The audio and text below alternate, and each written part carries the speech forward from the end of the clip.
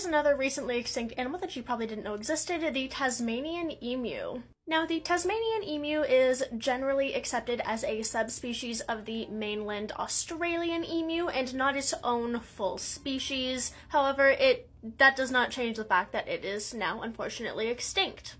Now, the extinction of the Tasmanian emu isn't as recent as some of the other extinctions I talked about.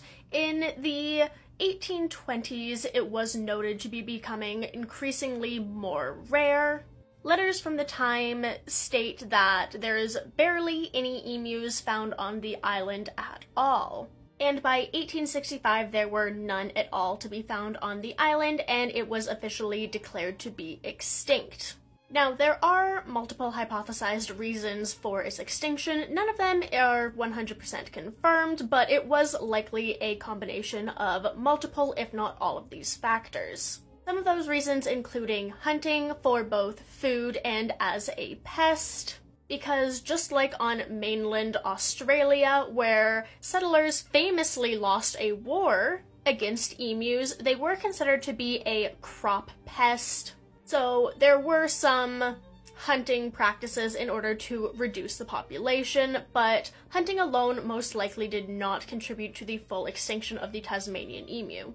Another factor that likely contributed to the decrease in population were bushfires becoming more prevalent around the island from controlled or less controlled burns by the settlers clearing the area for agriculture, which both would decrease the natural habitat of the emus as well as potentially directly causing deaths of the emus themselves. Another reason is after that land was cleared, there were multiple fences built to contain the new agricultural area, and emus, and even now in modern mainland Australia, have an issue of running into fences and getting themselves hurt. So, after clearing out these new areas for agriculture and building fences around it, the emus, which were previously unfamiliar with the concept of fences, would run into them and then get hurt. And finally, another hypothesized reason was the introduction of invasive rats to the area, which would eat the emu eggs.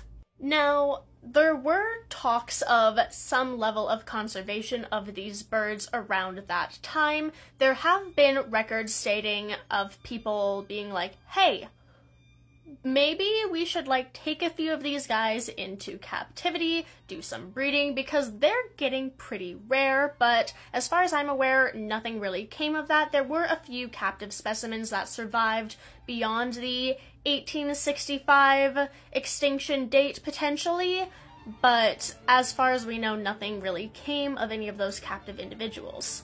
And so, ultimately, the Tasmanian emu did become extinct.